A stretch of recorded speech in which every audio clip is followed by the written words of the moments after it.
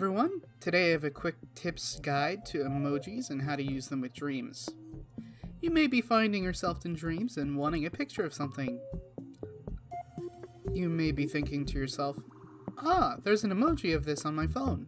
Can't I use that as a picture in dreams? Well, to answer you, my friend, yes you can! First off, you want to get a text displayer. Go ahead and modify the displayer so the border, fill, and shadow is off. Next, over in the text input page, edit the text. First things first, how do we input emoji? Well, we start by using a semicolon. Next, we need to type the emoji code. You may be wondering what an emoji code is.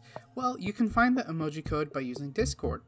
If you don't have a Discord, you can go to the link on screen now or in the description and use the CLDR short name for the emoji you want, but inserting underscores where the spaces would be.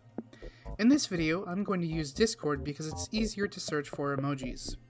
Now be warned that a good handful of emojis do not work. Let's finally get to it in Discord.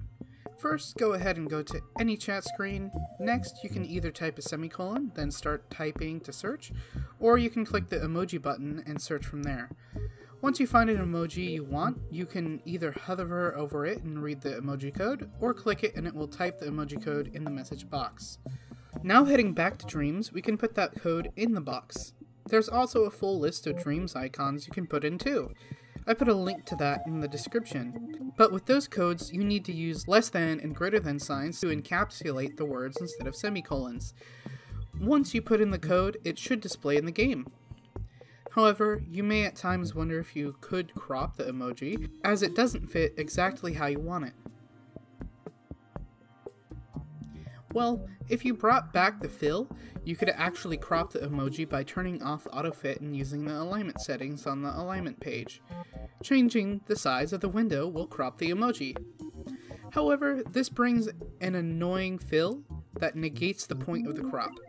Turning off the fill removes the crop, and so does turning the opacity to 0.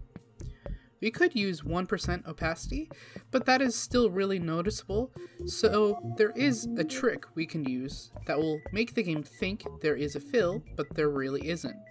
If we press L1 and square, while hovering over the opacity slider, we can manually set the value. From there, set the value to 0.000001. This will effectively make it invisible while still being there. And that's how to place and crop emojis into your scene. However, there is one last thing that may be an issue for you, and that's the emoji or even text fading into the object it is resting on.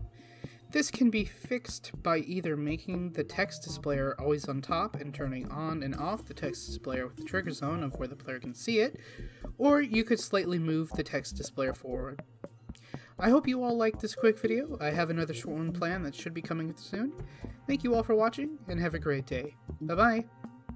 Once again, I'd like to take this time to thank my patrons: Christian Sanchez, Darius Colasin, Empty Chest, Mythic Marty, Patrick Keller, William Snyder, and Skylar Ruin.